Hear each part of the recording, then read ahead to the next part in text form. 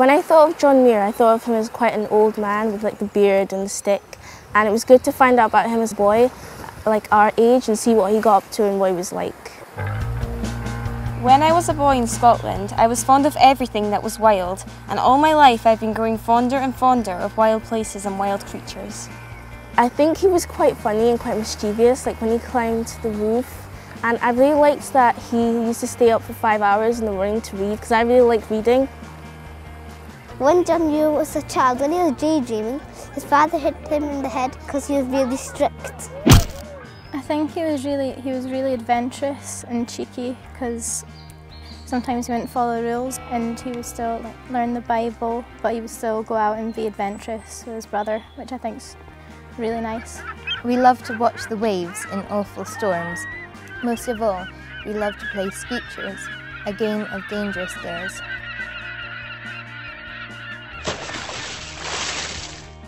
My favourite scripture is climbing like John Muir because it's fun and it makes me feel brave.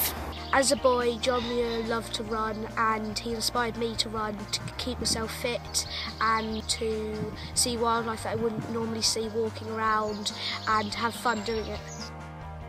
It's kind of John Muir's claim to fame almost, and yeah, I think he was a really important man and that he was very inspirational.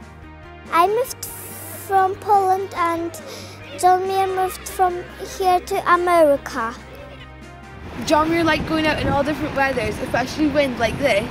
I thought it was really interesting at how when he hurt his eyes, how that really inspired him to go on and do what he did.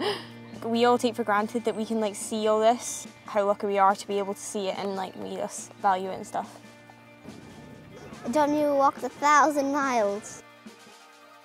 Who has not felt the urge to throw a pound of tea and a loaf of bread in an old sack and hop over the back fence? We climbed Cornick Hill in our onesies, but John Muir didn't do that. We've been doing the John Muir Award, and it's really improved my learning of nature and the environment around Keswick and around the national park. I think if John Muir was alive today, I think he'd be quite interested in technology because of all the inventions that he made. If John Muir was on Twitter, I think he would continuously go on about his adventures, about how amazing the world is. If John Muir was on Twitter, I think he would give tips and advice to the government about pollution and maybe tell us little things that we can do to help save the world. He wouldn't waste electricity with Twitter. All these things are named after John Muir.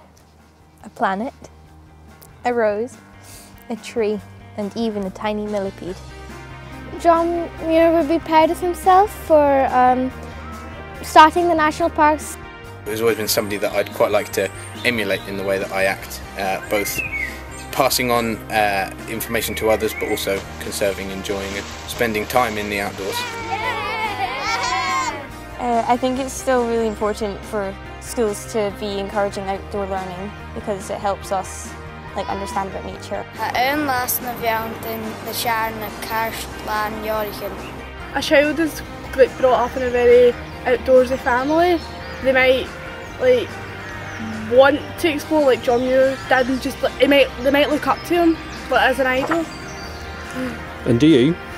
No, I like makeup.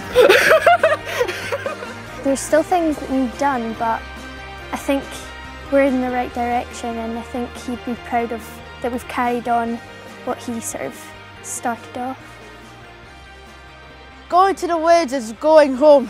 I think he really brings across a message that wildlife is really precious to us, and the world is we're really lucky to be in a world like this. It's important for us to care about nature because if we don't and nobody does, then there will be no nature left and nobody to care for it.